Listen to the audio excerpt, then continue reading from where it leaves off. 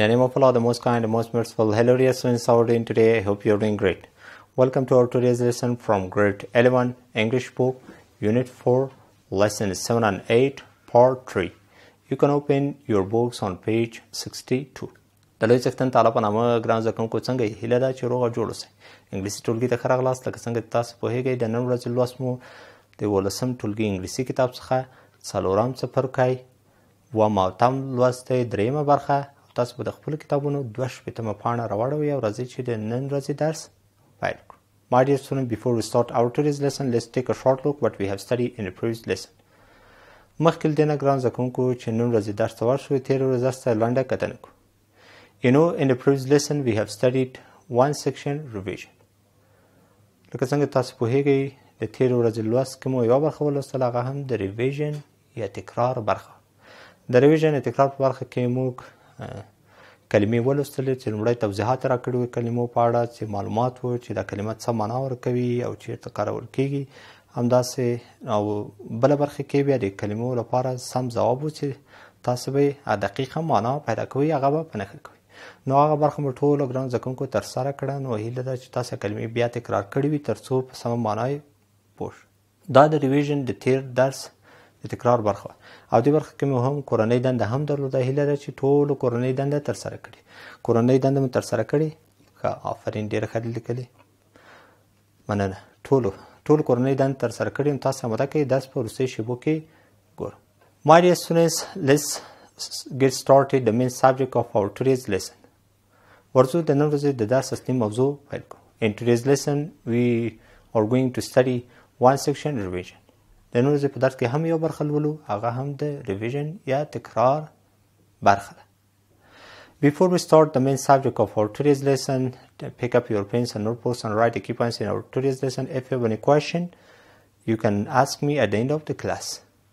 مخکې له دې چې درس اصلي موضوع پیل کړو، ښه به وي چې تاسو قلم، کتابچه، کتاب اماده کړئ. مهم ټکي در سره ولیکئ، یاداښت یې کړئ.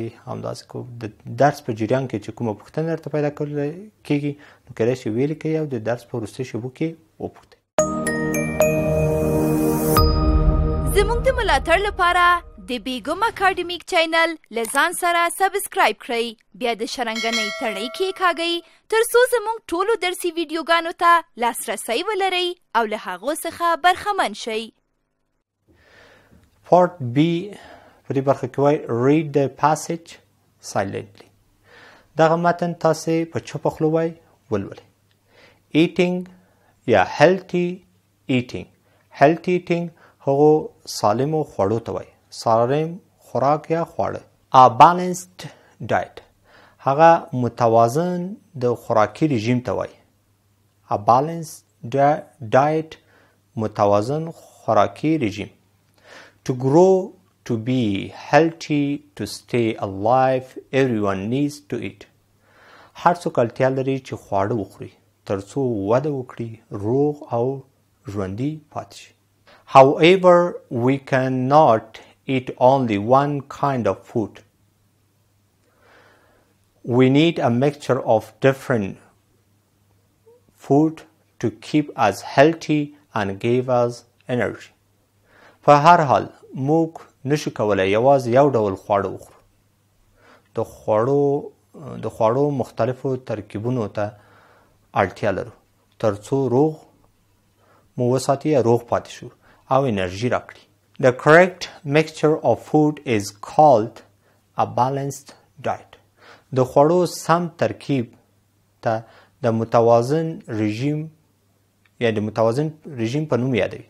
د خوړو سم ترکیب د متوازن رژیم په نوم یادوي. نو پاتې برخه کې داسې وایي ګران زده کوونکو، دلته خو مو ولوستل چې انسان یا هر کس څه ته ضرورت لري؟ خوړو ته ضرورت لري. د دغو خوړو په وسیله دوی وده کوي، داسې روغ پاتې کېږي، ژوندي پاتې کېږي. او موږ نشو کولی چې د خوړو یو ډول وخورو. باید د خوړو متفاوت ډولونه یا دا وخورو تر څو هغه بدن ضرورت چې کوم ویټامینونه، منرالونه، کاربوهایدریت، شحم په کې موجود دي هغه د بدن اړتیاوې مو پوره کړي. نو داسې موږ کولی شو چې دا موږ ته انرژي راکوي. نو کله چې دغه د خوراکي مهالویش کې موږ دغه ټول د خوړو ډولونه ولرو دې ته یو متوازن د خوړو رژیم یا مهالویش ویل کېږي. نو دا هغه څه دي چې د دغه برخه کې مو ولوستل. What kind of food do we need for a balanced diet? د متوازن رژیم غذایی یا خوراکي رژیم لپاره موږ کوم ډول خوړو ته اړتیا لرو. دا پوښتنه دلته شوې ده چې کله موږ وغواړو یو متوازن د خوراکي مهالویش ولرو نو هغه کې موږ کوم خوړو ته اړتیا لرو. Our bodies need food which give us 5 special substances. زموږ بدن خوړو ته اړتیا لري چې 5 ځانګړې مادې راکوي. These substances called nutrients and are proteins, carbohydrates, fats, minerals and vitamins. دغه مادې چې په تغذیه کوونکو مادو باندې یادېږي لکه پروتینونه، قندونه، شحم لکه غوړي، معدني مواد او ویټامینونه دي. Proteins are needed by our bodies to grow and become stronger. زموږ بدن د ودې او قوي کېدلو لپاره پروتینونو ته اړتیا لري. Lean meat, fish, chicken, milk, cheese and eggs are example of food containing a lot of proteins. کم هغه غوښه چې کم غوړ ولري، کب، د چرګ غوښه، شیدې، پنیر، د چرګانو هګۍ د خوړو هغه ډولونه دي چې زیات پروتینونه لري. همداسې په پاتې برخه کې ګران زده کوونکو وایي carbohydrates supply most of our body's energy. زموږ د بدن ډېر انرژي کاربوهایدریت تیاروي. Carbohydrates are found in potatoes, bread, cereals like rice, wheat, corn, etc. and sugar. کاربوهایدریت په کچالو، ډوډۍ، غلو لکه وریژې، غنم، جوار او په بوره کې پیدا کیږي. Fats also supply our bodies with energy. Fats come from cheese, butter, oil and meat. شحم یا غوړ زموږ د بدن انرژي برابروي. شحم له پنیر، کوچو، غوړو او له غوښې څخه لاسته راځي. نو دا برخه مو دلته ولوستله چې څه پکې راغلي و. دلته پاتې برخې ته راځو، د ادامه ورکوو. Minerals in our diet strengthen our bones and teeth. په خوراکي رژیم کې د معدني موادو موجودیت زموږ هډوکي او غاښونه قوي کوي. We get a lot of minerals from milk, lean meat, green vegetables and cereals. زموږ زیات معدني مواد له شیدو، کم غوړه غوښې، تازه سبو او غلو څخه لاسته راوړو. موږ زیات معدني مواد د شیدو، کم غوړه غوښې، تازه سبو او غلو یعنی حبوباتو څخه لاسته راوړو. Vitamins are needed to keep our bodies working well. ویټامینونه ته اړتیا لیدل کېږي تر څو بدن مو ښه کار وکړي. If you eat enough proteins, carbohydrates, fats, minerals, plus fresh fruit and vegetables, then you will also get all the vitamins you need. که په کافی اندازه پروتینونه، کاربوهایدریت، شحم یعنی غوړ او معدني مواد سربیره پر دې میوې او تازه سابه مصرف کړئ، د اړتیا وړ ټول ویټامینونه به لاسته راوړو. نو دغه برخه مو ګران زده کوونکو ولوستله چې د هیلتي ایټینګ په اړه. هیلتي ایټینګ څه مانا ورکوي؟ هغه سالم خواړه یا هغه مکمل یا پوره خواړه چې زموږ بدن خوړو ته اړتیا لري او دغه اړتیا دې لپاره تر څو موږ وده وکړو، بدن مو روغ پاتې شي او موږ ژوندي پاتې شو، چې موږ باید د خوړو یو ډول ونه خورو، همداسې یو متوازنه د خوړو رژیم باید ولرو تر څو راسره مرسته وکړلی شي چې بدن خپل ویټامینونه، کاربوهایدریت، شحم دا ټول په اسانه توګه پوره کړي. دغه څه چې موږ یې ویلی شو. او داسې بدن ځانګړو مادو ته هم ضرورت لري چې هغه مادې لکه تغذیه کوونکې مادې دي چې لکه پروتینونه، قندونه، مدني مواد او ویټامینونه دي چې دا زموږ بدن قوي کوي، هډوکي مو قوي کوي، غاښونه مو قوي کوي او د دې لپاره. او دغه مواد موږ په څه کې ترلاسه کوو؟ زیاتره دغه مواد موږ له پروتینونو څخه لاسته راوړو تر څو هډوکي مو قوي شي او په اسانه توګه وکولی شو خپل ورځني فعالیتونو ته ادامه ورکړو. همداسې کاربوهایډریټ دي او کاربوهایډریټ مو هم ولوستل، همداسې غلې دي لکه حبوبات، لکه وریژې، غنم، جوار او دغه ټول مسایل و چې نن ورځې په درس کې مو ولوستل. همداسې لکه تاسو پوه شوئ نو بدن څه ته ضرورت لري؟ کاربوهایډریټ ته، پروتینونو ته، ویټامینونو ته. او زیاته کاربوهایډریټ په څه کې موجود دي؟ لکه په کچالو کې، ډوډۍ کې، لکه وریژو کې، غنم، جوار او په بوره کې دا کاربوهایډریټ پیدا کیږي. شهم یا غوړ مو ولوستل هم په دې برخه کې چې دغه غوړ د شهم چې دی د بدن چې کوم غوړو ته ضرورت لري هغه له همدغو شهمو څخه برابري. زیاتر دا په پنیر کې، کوچو کې، غوړو کې او غوښه کې موجود دي. هغه غوښه چې زیات غوړ ونه لري نو په غوښه کې دا شهم هم موجود دي او بدن خپل د ضرورت وړ غوړ له همدغه غوښې، غوړیو او کوچو څخه پوره کوي چې د بدن ټول فعالیتونه په همدې ترتیب څه کوي؟ ترسره کیږي. نو ګران زده کوونکو اوس راځو منرال دي چې منرال زیات مدني مواد په شیدو کې وي او کم غوړه غوښو کې وي، سبو کې وي. د دې له دو څخه موږ لاسته راوړی شو. ویټامینونو ته هم اړتیا لیدل کېږي تر څو بدن مو ښه کار وکړي دې لپاره. نو دغه د نن ورځې په درس کې دغه ټول موضوعات ولوستل. نو ګران زده کوونکو راځو اوس د پوښتنو وخت دی چې په دې برخه کې کوم پوښتنه وي نو مهرباني وکړئ په کوم پاراګراف باندې نه پوه شوي، په جمله باندې نه پوه شوي، په کوم لغات باندې. رحیم جان پوښتنه لري؟ مهرباني وکړئ. ښوونکي دا وروستی پاراګراف یو ځل بیا ترجمه کړه.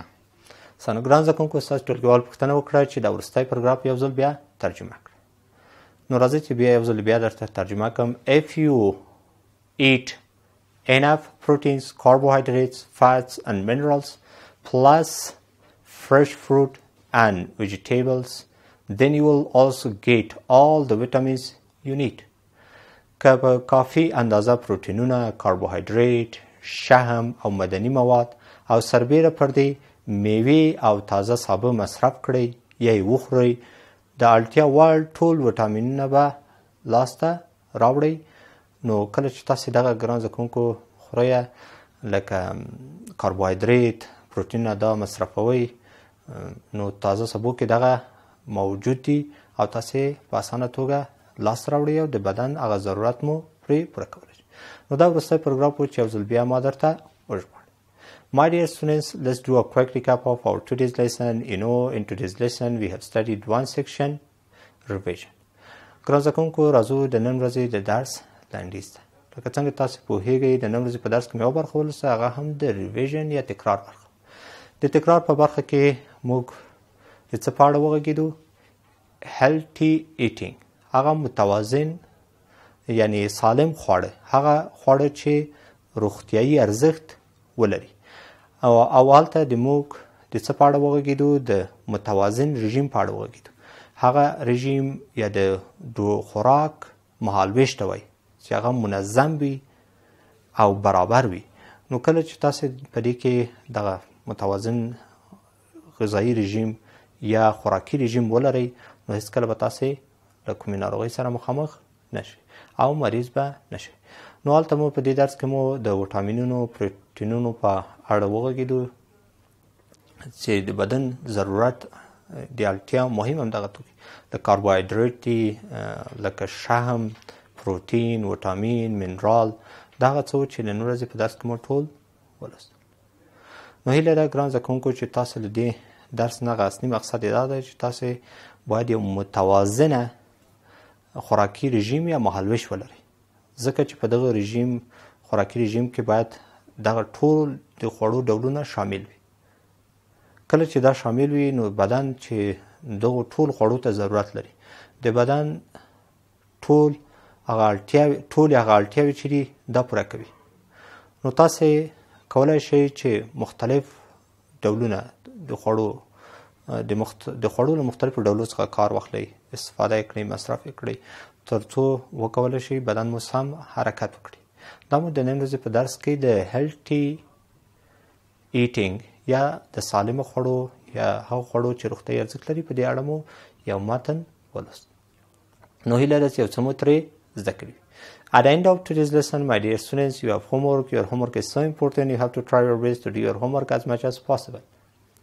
د نن ورځې درس په وروستۍ شېبو کې کورنۍ دنده لرئ. کورنۍ دنده مو ډېره مهمه ده ګران زده کوونکو. تاسو باید هڅه وکړئ چې کورنۍ دنده مو په سمه توګه ترسره کړئ. نو کورنۍ دندې برخې ته راځو. Before that, you have to pick up your pens and notebooks and write the homework for tomorrow.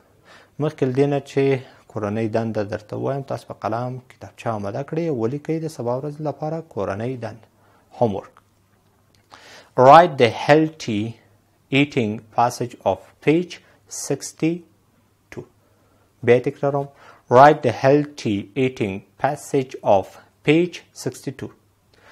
تاسو به د 62 پاڼې هغه متن چې د healthy eating یعنې د سالمو خوړو په اړه دی هغه به لیکئ. هغه چې ولیکل تاسو یو ځل بیا هغه مهم لغتونه ترکیبونه په نښه کړئ او دا به در سره مرسته وکړي تر څو هغه خوراکي رژیم مو منظمه کړئ. نو ګران زده کوونکو هیله ده چې تاسو له همدغه درس نه دا څو مهم ټکي زده کړي وي او د خوړو له مختلفو ډولونو نه استفاده وکړئ تر څو مریض نشئ او له کومې ناروغۍ سره مخامخ نشئ. دا و د نن ورځې لوست. ګران زده کوونکو هیله ده چې یو څه مو ترې زده کړي وي. تر راتلونکي درس هم په لاس پرم په مخه مو ښه شه. د بل درس د پیل وړاندې لنډه دمه اخلو.